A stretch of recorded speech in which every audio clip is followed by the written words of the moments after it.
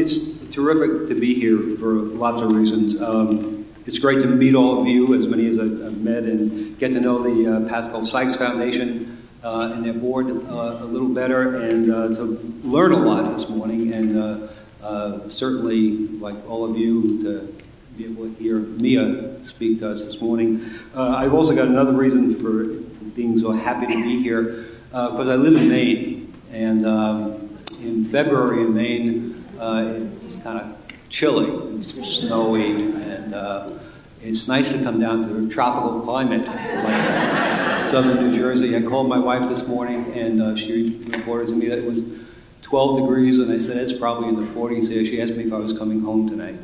So, I'm also pleased to talk with you this morning, just to give you a sense that lots of the ideas that you're trying to promote and think about here on behalf of families, and to think holistically and to think two-generationally, aren't just pertinent to places like South Jersey, but they're also places pertinent to very rural places, oftentimes like Maine. And this morning I want to talk with you a little bit about a program that is in its early implementation stages, but I think is a good example of how this transpires and looks in a place like Maine and how it's getting traction. Before I do that, I think I'd be remiss if I didn't say a word or two about the John D. Gorman Foundation. The John D. Gorman Foundation is a private foundation headquartered in Portland, Maine. Our mission is to advance ideas and opportunities to improve the lives of disadvantaged populations in that state.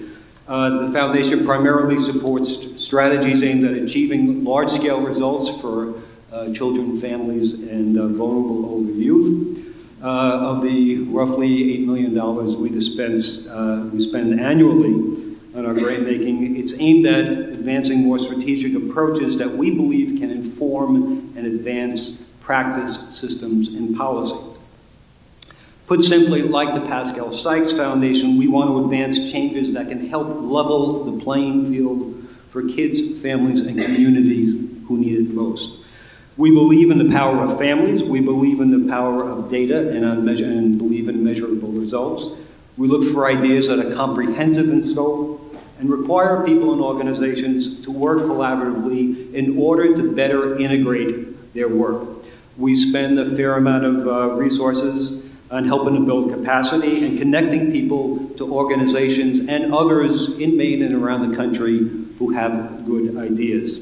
We have a deep interest in public policy and in informing and influencing how public resources are spent on behalf of the folks who are at the heart of our foundation's mission. And one effort that I think is beginning to embody lots of these perspectives and orientations is an effort called Family Futures Down East, which is taking, I think, a whole family, two-generation approach. It's set in Washington County, Maine.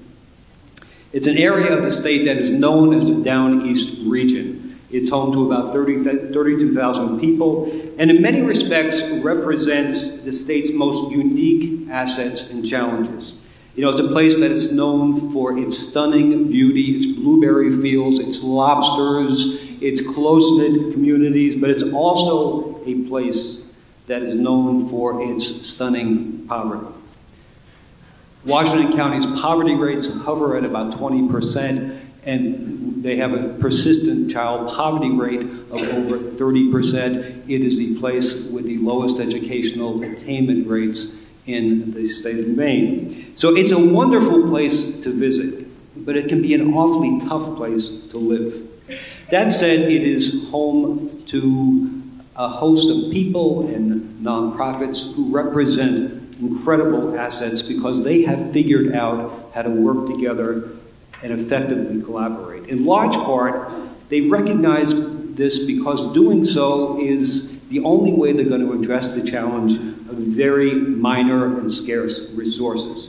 So these contextual variables, extreme need, extremely scarce resources, but a history of comfortable, successful collaboration really, I think, have provided an important backdrop for this new effort that they have launched.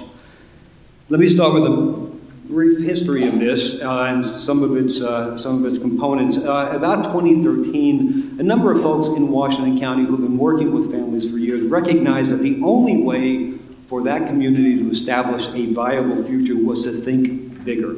They needed to take a long view and reposition their efforts so that they weren't just addressing the challenges of poverty, but beginning to think about preventing poverty, not just for this generation, but also the next.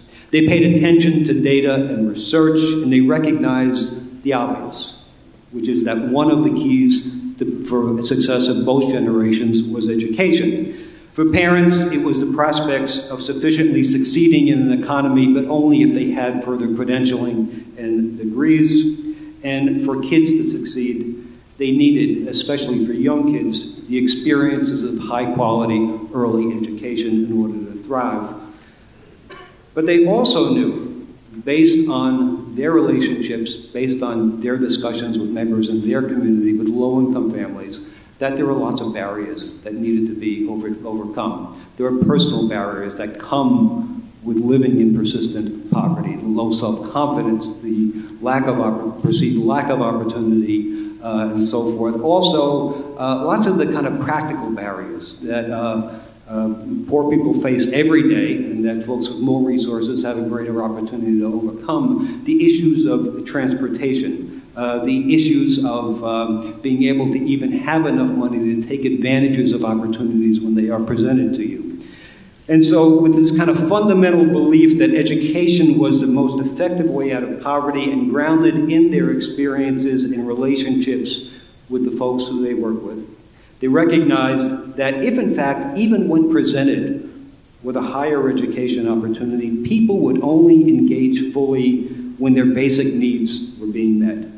And that folks would only participate in such an experience if they felt they belonged, for example, on college campuses and were comfortable there. So this effort was put together by a core of about 6 partners. They include the University of Maine and Machias, the Washington County Community College, the Community Caring Collaborative, which is a long-standing collaborative of various social service agencies that have been working successfully to address issues related to poverty for about the last decade and a half. The Sunrise Economic Development Council, a company called Axiom Technology, which has brought and expanded more broadband to Washington County. And they have been a job creator, job trainer, and community educator in a very successful way.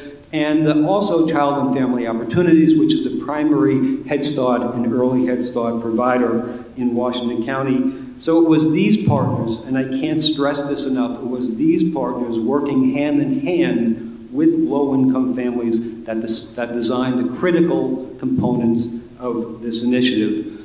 Just to briefly outline its components, at the core of the effort is an opportunity for currently at least up to 24 low-income parents with at least one child aged 8 and under to attend the 3-semester program at either of those 2 higher education institutions, Washington County Community College or the University of Maine at Machias. These students enroll in a specialized 6-course family studies program that is taught in the evening. The curriculum includes courses in child development, finances, public speaking, writing, advocacy, health and wellness. All the credits that they achieve are transferable to further courses of study if they choose to complete their degree, and they can be applied to some of these subsequent fields.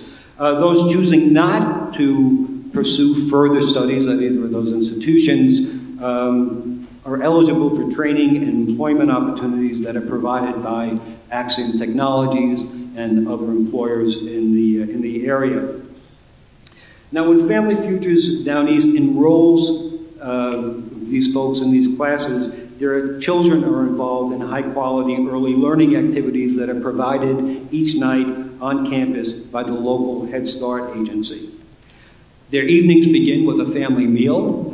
Parents go to class, kids are involved in educational activities, and at the end of the night they pick their kids up, their kids are ready for bed, they have their PJs on, and they're ready to roll. That has worked so well. They are now designing programs for children aged 8 to 14 because parents have multiple kids whose needs they have to meet. So these are the kind of core elements of the program, but equally important is kind of an array of supports that are wrapped around this core. There are designated welcoming centers on each of the campuses. There are family down east success coaches, which should sound familiar to all you folks. And these are folks who work directly with each participant to create parent and child success plans that embody a two-generation approach.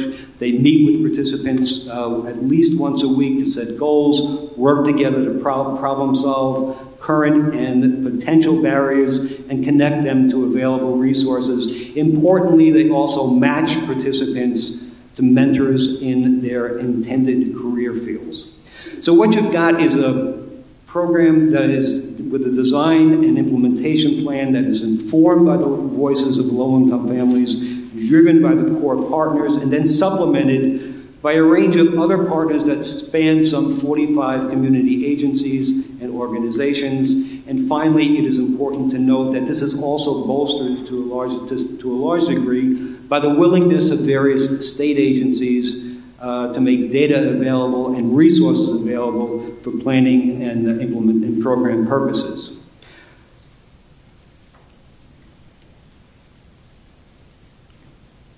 So what do we do in all of this as a foundation? We do the obvious. We have provided ongoing operational support and program support since the beginning. Further, we play a technical assistance role as well. We have been able to match them with technical assistance providers and experts around the country that can help them refine their ideas, expose them to other national models, and help them begin to more creatively apply existing funding streams to their work. We also connect them to national opportunities. One is they became a rural impact site under the Obama White House initiative, and that has connected them to an array of both technical assistance and a learning communities with 9 other sites around the country who are trying to do similar work in very rural communities. We've also helped them to leverage other national funding. I managed to talk my old friends at the Casey Foundation into providing support for this, as well as other local Maine foundations. And importantly, we have served as a role, in the role of advocate, intervening and having conversations with state commissioners and administrators, for example, to make the case for increased resources for this effort, as well as providing this site with greater flexibility so that they can use federal and state funds more creatively. And it's just this last point that I just want to stress before I close, which is, you know, I don't know how much you know about Maine, but it is not, at least today, not the most politically liberal and progressive of states. At the same time, this effort has garnered very important bipartisan support because of its focus on prioritizing education, prioritizing work, self-sufficiency, data, insisting on quantifiable results, and having an aspiration to really put a flag on ending poverty for multiple generations. And I think that has broad appeal and enabled a very conservative state administration to get behind this effort in a way that they may not have normally done, which I think, for me at least, speaks to the potential of two-generation strategies as maybe a common sense starting point for navigating what we all assume is going to be a very uncertain and challenging environment that we're going to have to figure out how to navigate over the next several years. And I suspect we'll have further conversations about this as we go on. So with that, let me again thank you for the opportunity to share a little bit about how your ideas are pertinent not just for what's happening here, but for what's happening elsewhere around the country. Thank you very much.